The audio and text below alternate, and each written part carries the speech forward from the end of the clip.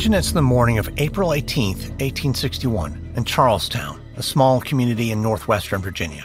It's been 5 days since Confederate forces captured Fort Sumter in South Carolina, and 1 day since your state, Virginia, seceded and joined the rebellion. Your whole town is caught up in war fever, and the conflict is pitting neighbor against neighbor. You hear the sound of a drum as you walk to your office, where you work as a clerk. As you turn a corner and pass the courthouse, you see a dozen volunteers assembling, rifles slung over their shoulders. As you approach the men, the sight of your younger brother Jack stops you in your tracks. He holds a musket in his hands. Jack? What are you doing here? That's Father's musket. Haven't you heard? The governor's called up a regiment into service to defend Virginia, and I wanted to be the first to put down my name. You're actually joining this godforsaken rebellion? I never figured you for a traitor. Traitor? There's nothing traitorous about it. I'm fighting to save our home. I'm standing up for the freedom of Virginia. You grab Jack by the elbow, pulling him away from the group. He rolls his eyes and follows reluctantly. Oh, come on. This is foolish. You don't have a stake in this fight. It's those Tidewater aristocrats in Richmond who decided to secede. They don't give a damn about people like you and me. They're just trying to protect their own power. Sounds to me like you might be a bit yellow. Oh, no, I'm not against fighting. In fact, join me in volunteering for the Union as soon as the 1st Regiment is raised. You know that's what Father would have wanted. I'm going to do no such thing. I won't go to war against Virginia. But why go to war for it? This state spends all our tax dollars on the East. They don't leave anything for us. We need roads and railroad tracks, not a war to defend slavery. No. If the North has its way, we're going to end up with a whole population of freed slaves competing with us for jobs. There's going to be black governors, black legislators, black everything. Are we supposed to stand for that? He hitches your father's musket up on his shoulders and stands up straighter, trying to make himself look older than his 19 years. Look, I got to return to the group. We're marching to seize the armory at Harper's Ferry. We have to make sure those weapons stay in Virginia's hands. As your brother walks away, you watch as another group of volunteers pulls down the American flag over the courthouse, leaving just the Virginia standard flying alone. You're infuriated to see your neighbors go to war against the United States.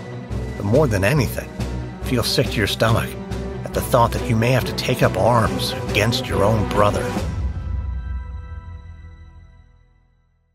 Enhance your listening experience with Wondery Plus. Enjoy ad-free listening, exclusive content, binges, and more. Join Wondery Plus in the Wondery app or on Apple Podcasts.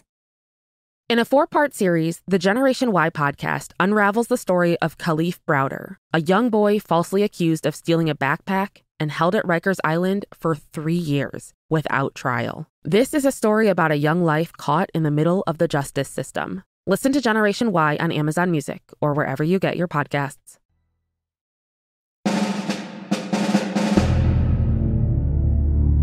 From Wondery, I'm Lindsey Graham, and this is American History Tellers. Our history, your story.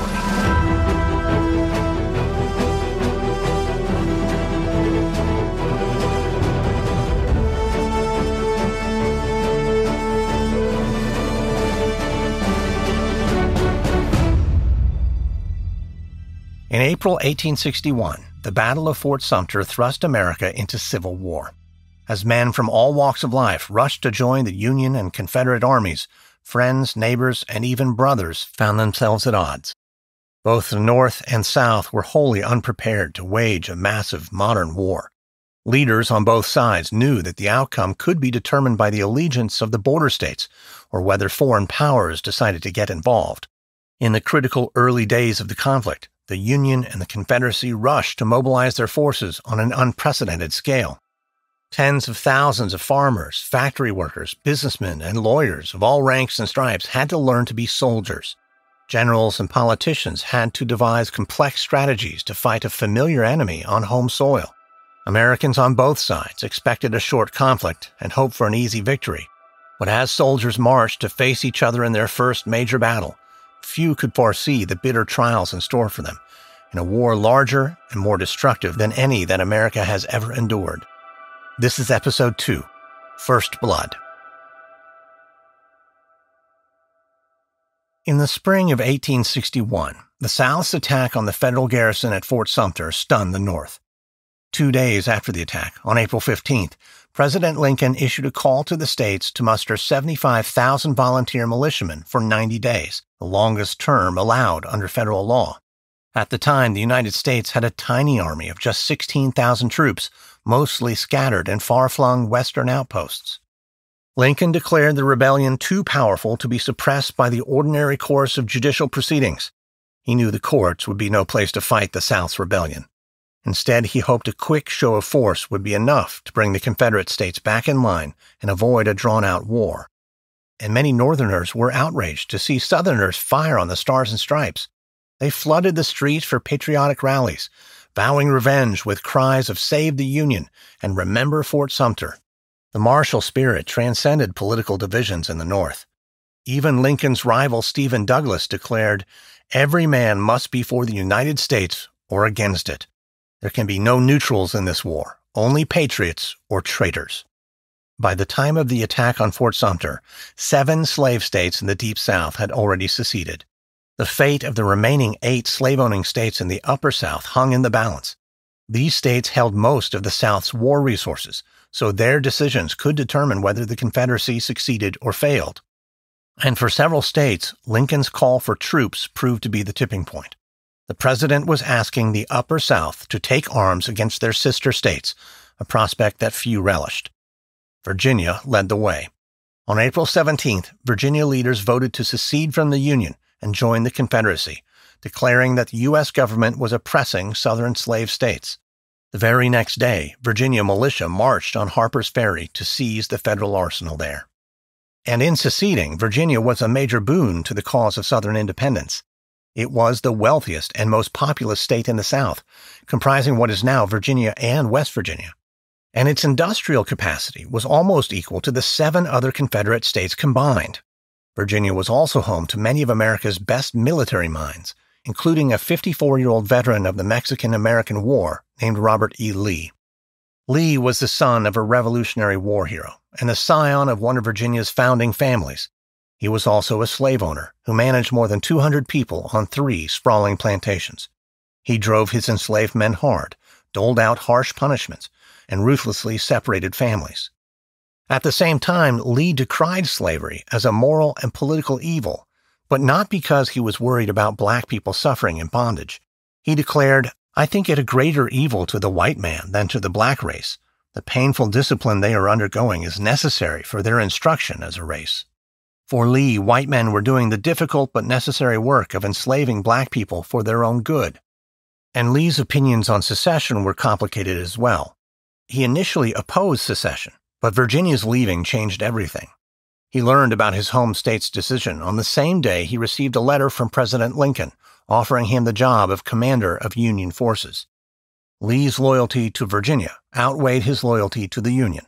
He resigned from the U.S. Army, declaring, "I cannot raise my hand against my birthplace, my home, my children." He soon became a general in the newly formed Confederate Army. And after Virginia seceded, taking Lee with it, the rest of the Upper South quickly followed. By May, North Carolina, Tennessee, and Arkansas would leave the Union, bringing the total number of Confederate states to 11. The only slave states left were the border states of Missouri, Kentucky, Maryland, and Delaware. In all of them, slavery was much less prevalent, and their populations were divided between allegiance to the North and South. President Lincoln knew how much was at stake. If these border states seceded, it would completely change the balance of power. They had a population of white men more than half that of the entire Confederacy. They were also key to the Union's control of the Ohio River on Kentucky's northern border, and the access it provided to tributaries flowing deep into the South. Knowing their importance, Lincoln declared, "I hope to have God on my side, but I must have Kentucky." But in April of 1861, the loyalty of Maryland became a matter of urgent importance. Because if Maryland seceded, it would cut off Washington, D.C. from the rest of the North. The fate of the nation's capital rested in the hands of a state where secessionism flourished. Confederate flags flew throughout Maryland's southern tobacco counties and in Baltimore, its largest city. And in the frenzied days that followed Lincoln's call for troops, the streets of Baltimore erupted in violence, threatening to bring the Union war effort to a screeching halt. Imagine it's April 19th, 1861. You're a lieutenant with the 6th Massachusetts Regiment, one of the first units to respond to Lincoln's call for troops after Fort Sumter. You're in Baltimore, trying to make it to Washington to defend the capital. You've taken your men on foot to try to reach the next train at Camden Station, a mile and a half away. You can feel the tension in the air as you march your men up President Street. Confederate sympathy runs strong in this city. No one cheers or waves as you march past. Come on, steady on, boys. As you continue marching, you see a large crowd of men emerging around a corner up ahead, heading straight towards you. They fall into line, marching with you step by step just a few feet away. One man is carrying a South Carolina flag. He leers at you, and you grip your rifle tighter. Ah, here comes the army of our black Republican president, on its way to oppress the South. Let's give a cheer for the freedom of the South, for Jeff Davis. You keep marching, trying to set an example for your regiment, but the crowd is blocking your way and slowing your progress. All right, halt. That's enough of this. You stride out of formation, approaching the man brandishing the South Carolina flag, and tear the fabric from its staff. Oh, how dare you? How dare you desecrate that flag? The South will avenge you Yankee invaders. You stuff the flag under your coat and double back to your soldiers, but the angry mob of Confederate sympathizers crowds the street and blocks your path. You think we're just going to let you get away with this? Tear our flag down? March through our town? We'll kill you all. A glass bottle is thrown, shattering in the street, and suddenly bricks and stones are raining down you and your men. You sprint for cover, but turn to see one of your volunteers is knocked to the ground. His head is bleeding. You rush back and try to help him to his feet. Come on, soldier, come on. Can't leave you here. You turn around frantically to search for the source of the gunshot and see a man in the crowd waving a pistol. You expected bloodshed in battle, not from civilians in city streets. You're starting to fear you may not make it out of Baltimore alive. On April 19th, Confederate sympathizers in Baltimore tried to stop a regiment of Union soldiers as they switched trains. The mob built obstacles on the tracks, forcing the soldiers to march on foot between stations, then attacked them with bricks, stones, and firearms. The soldiers retaliated by firing back on the rioters. Local police sympathized with the South and refused to intervene. By the time the 6th Massachusetts Regiment escaped, 4 soldiers and 12 locals lay dead. Dozens more were wounded.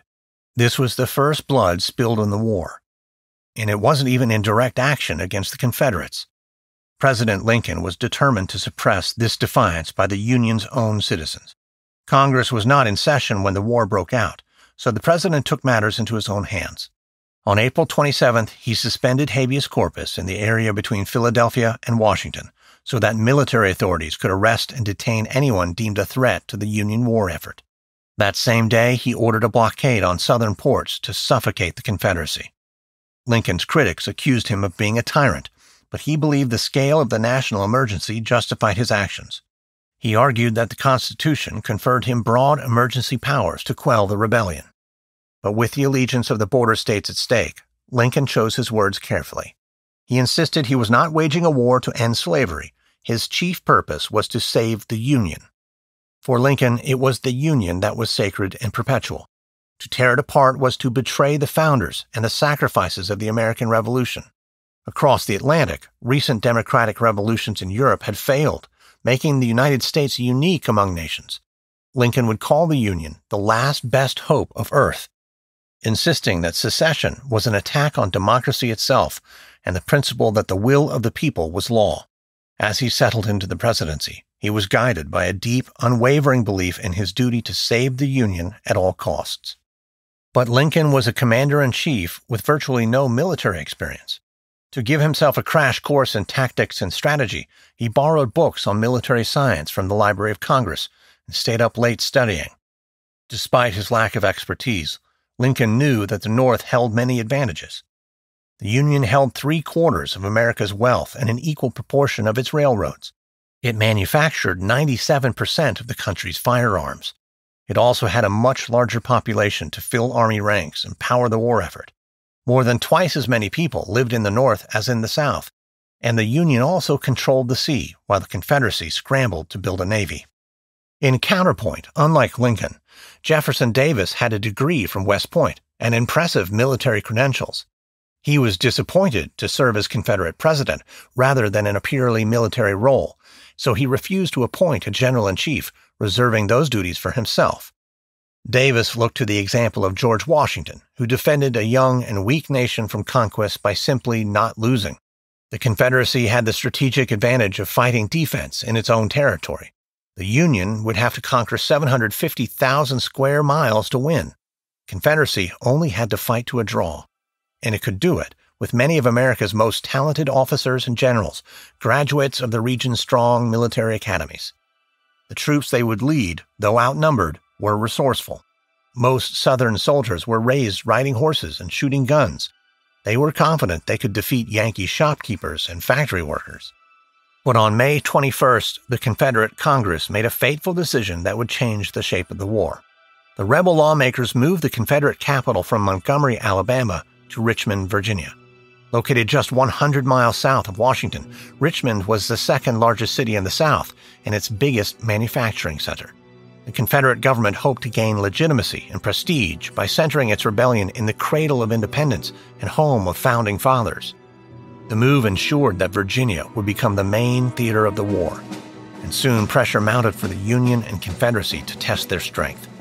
In the summer of 1861, Northern and Southern armies would converge near a creek in Virginia to face off in the war's first full-scale battle, one in which both sides would confront the harsh truth that the Civil War would be long, hard-fought, and bloody.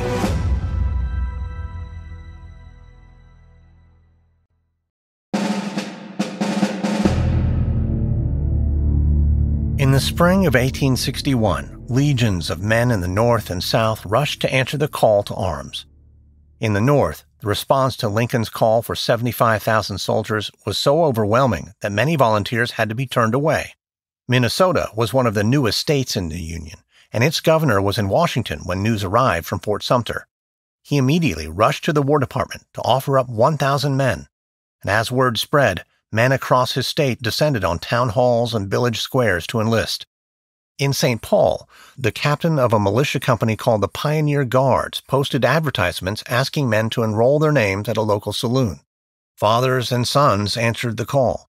Soon companies across the state gathered into the 1st Minnesota Volunteer Regiment.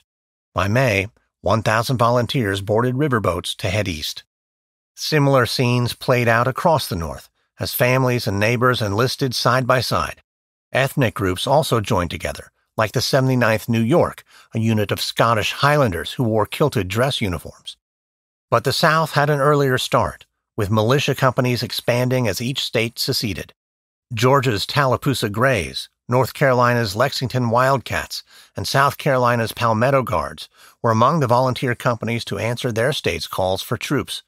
In March, these volunteers were sworn in to the new Confederate Army. But for both sides, the initial mobilization was frantic and messy. The Union Army had an edge in manpower and resources, but it had no real staff, no strategic plans, and few accurate maps of the South. In July 1861, the Union quartermaster complained, "The nation is in extremity. Troops, thousands, wait for clothes to take the field. Men go on guard in drawers for want of pantaloons." Regiments on both sides initially supplied their own uniforms and wore a confusing variety of colors before the Confederacy settled on gray and the Union on blue. The Confederacy mobilized from the bottom up, with amateur soldiers carrying their own Bowie knives and Colt revolvers, and cavalrymen riding their own horses. They were also burdened by supply shortages, leaving many soldiers marching barefoot and sleeping with tattered blankets. But the soldiers didn't worry. Most Americans thought the conflict would be over within 90 days. Lincoln, too, envisioned a limited war. He hoped to quickly show the South the error of their ways, win back the loyalty of the Southern people, and put an end to the rebellion. To accomplish this, he counted on the expertise of his general-in-chief, a distinguished veteran named Winfield Scott. At 75 years old, Scott could no longer ride a horse. He was plagued by vertigo and struggled to walk even a few steps without pain. But his insistence on military discipline earned him the nickname Old Fuss and Feathers. Scott wanted to avoid invading the vast territory of the South. He devised a plan to slowly strangle the Confederacy with a blockade at sea and a fleet of soldiers on the Mississippi River. But newspapers criticized the strategy, dubbing it the Anaconda Plan. The Northern press and public were hungry for bold and decisive action. When the Confederate Congress scheduled its next session to begin in Richmond on July 20th, a headline in the New York Tribune declared, "Forward to Richmond."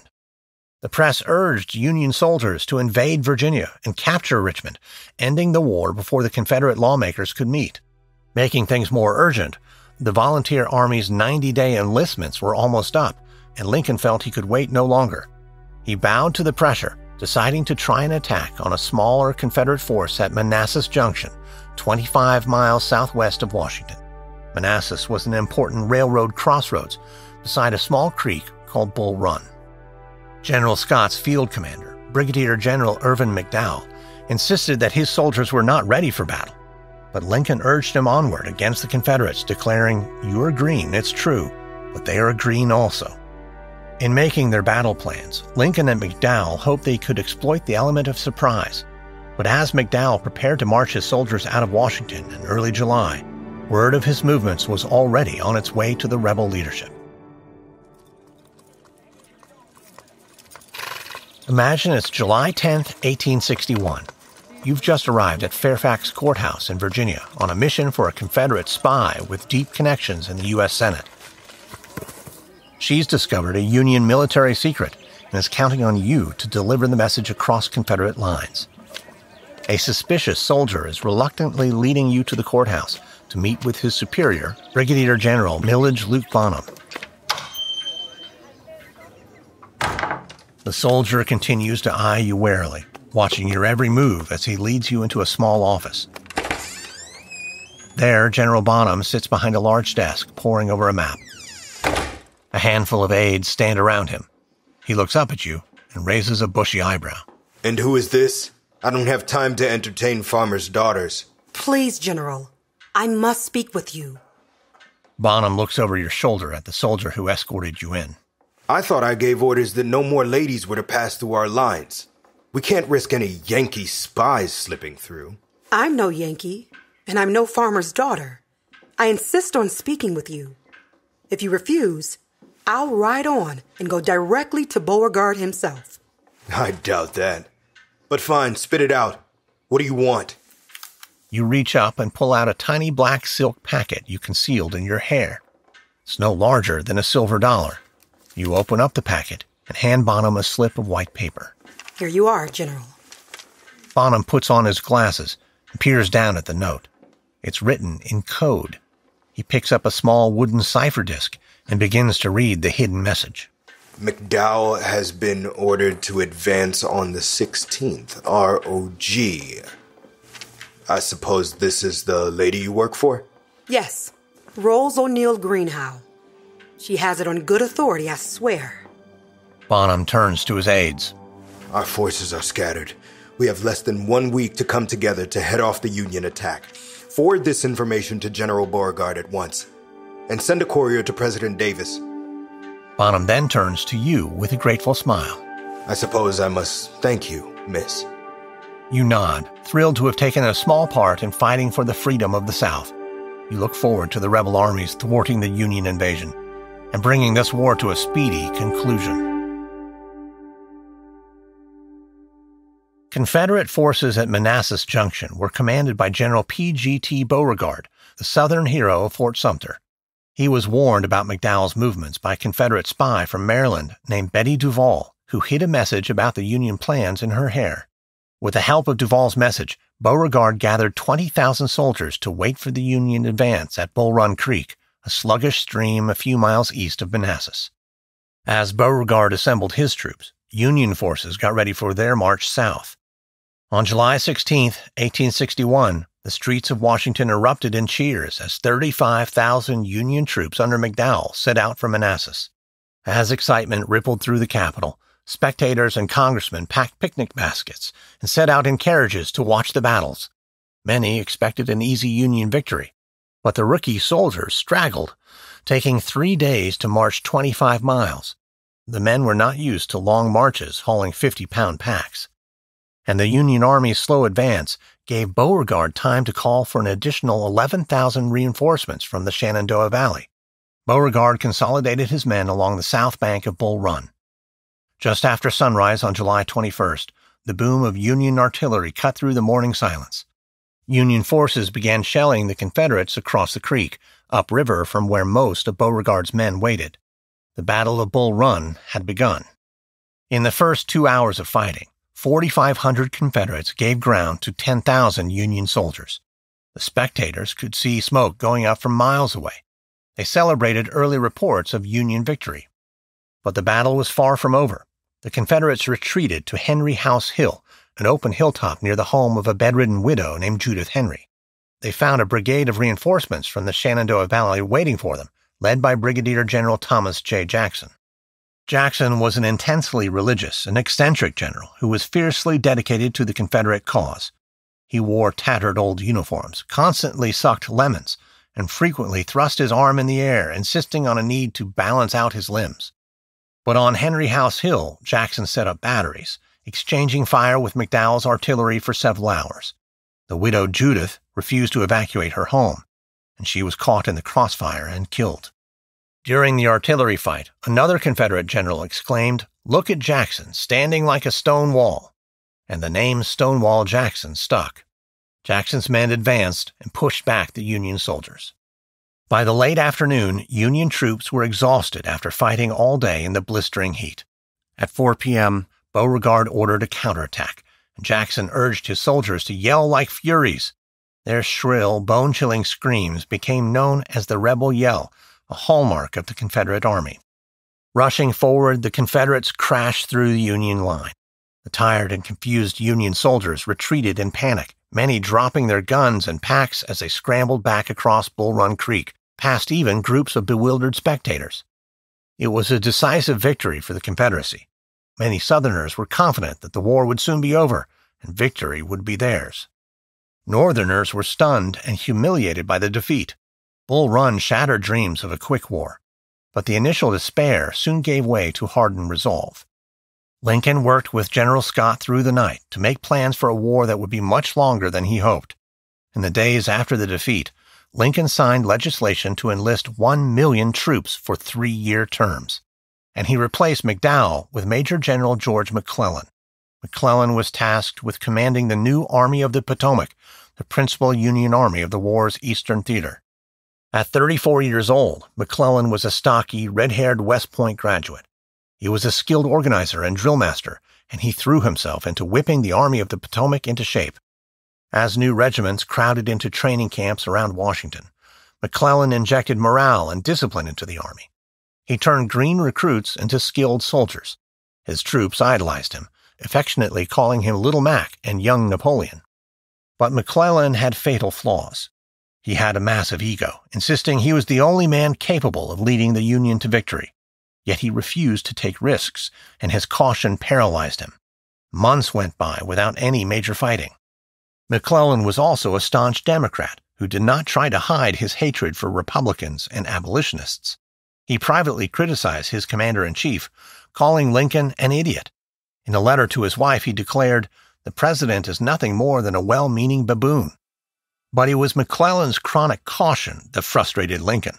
Still, the president was willing to patiently defer to the expert, declaring, "I will hold McClellan's horse if he will only bring us success." Finally, in October, McClellan led Union troops, but to another devastating defeat at Ball's Bluff in Virginia, the second major battle of the war. The disaster eroded confidence in Union chances of victory and frustrated Republican leaders. But McClellan convinced the Senate that Winfield Scott was to blame for the Army's problems. When age forced Scott to retire as General-in-Chief in November, McClellan replaced him. McClellan had 3 times the manpower and artillery strength of his enemy, but he was convinced he was outnumbered and outgunned, complaining, "I cannot move without more means. It looks as if we were condemned to a winter of inactivity. If it is so, the fault will not be mine." As fall turned to winter, McClellan's continued indecision sent Northern morale tumbling. He had created a formidable fighting machine, but he was afraid to put it at risk. His paralysis had brought the Union war effort to a standstill, and Lincoln's patience would wear thin as he sought a decisive blow against the enemy.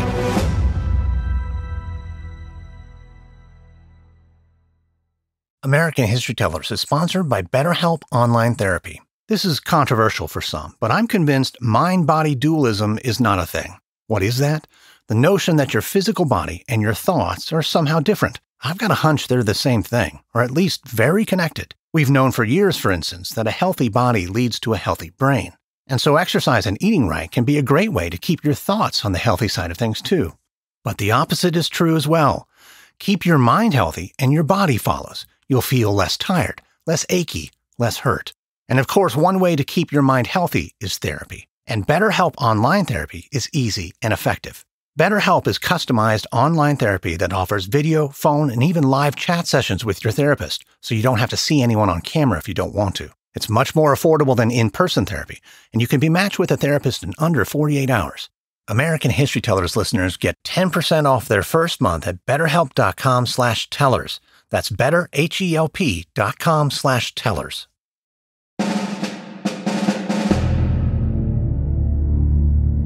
After the Union's defeat at Bull Run in July 1861, Lincoln strengthened his blockade of the Confederate coastline.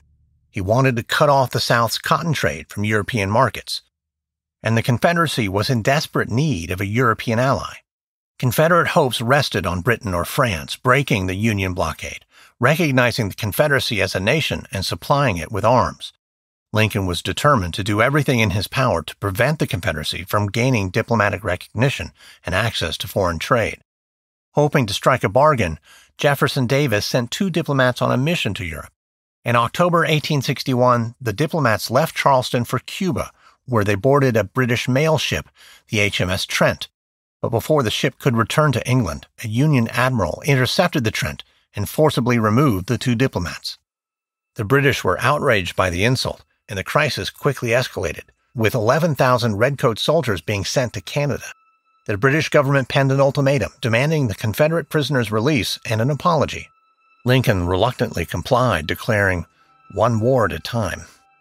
And the war that had already started was not going well. By the winter of 1861 and into 1862, while the Union Navy had won victories, the Confederacy had won most of the key land battles. In mid-December 1861, Union General McClellan came down with typhoid fever, leaving the Army of the Potomac without a commander for nearly a month. In January of the next year, Lincoln told his cabinet, "If McClellan does not want to use his army, I would like to borrow it." Northern leaders were quickly losing confidence in their top general. Imagine it's late January 1862 in Washington, D.C. You're in the downstairs parlor of General George McClellan's private headquarters in Jackson Square. You've just been appointed Secretary of War, and you've left your calling card to meet with the general. You're determined to get him to finally devise a plan of action against Richmond, but you know it won't be easy. He has refused to take the offensive, and your frustration is getting the better of you. You look up to see a group of aides laughing as they exit the general's office. McClellan's private secretary waves you inside, where you find the general seated at his desk, leaning back in his chair. "Mr. Secretary, please have a seat." "Sir, I assume there's a good reason you kept me waiting since 10 o'clock? "Well, of course, my daily meeting with staff. Those chortling aides I saw come out of your office? Looks like you were all down to serious business, I'm sure. This is the last time you'll snub me, General. I won't stand for it." McClellan stiffens his shoulders and gives you an incongruous smile. "Well, perhaps next time you should make an appointment with my secretary. I had important matters to attend to this morning. I find that hard to believe, given that your army is completely inactive. You fail to make any serious moves to engage the enemy. Is it so hard to march your men toward Richmond? Mr. Secretary, you know I was down with typhoid fever. Well, you seem well enough now. When I took this job, I promised the President that I would clean up this department and put the Army of the Potomac on the offensive. I intend to keep my promise. Now, you will give me a precise date to pass on to President Lincoln." "I couldn't possibly say. My men aren't ready. They're counting on me, and I won't throw them in harm's way. Need I remind you that you're an army general, not a nursemaid?" "I know who I am. The American people are calling on me to save the Republic. You can't imagine the responsibility on my shoulders. Yes, I realize you think you're God's chosen instrument to save the Republic, but you are not. You're President Lincoln's instrument. And if you don't come up with a plan soon, I will start pushing for your removal. This war is bigger than you. Good day, General. You walk out of McClellan's office, anger coursing through your body. You can't believe that the United States is depending on a commander who refuses to take action. You fear that McClellan's arrogance and caution will undermine any chances of winning this war. In January 1862, Edwin Stanton took up the reins as Secretary of War. He insisted, "This army has got to fight." Lincoln agreed. He and Stanton ordered McClellan to finally make a plan of action against Richmond. And at long last, in March, McClellan revealed a scheme to attack Richmond through an indirect route.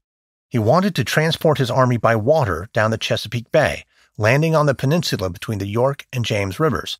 From there, he would march his soldiers west toward Richmond. Though Lincoln had his doubts, he approved the plan. But before McClellan could move his troops, the rebel ship CSS Virginia appeared on the James River, blocking his path to Richmond. The powerful ironclad ship had originally been called the USS Merrimack. The previous summer, Confederates had captured the Union ship, covered it in heavy iron plating, and rechristened it. On March 8th, the CSS Virginia sank 2 Union ships, stunning U.S. naval leaders.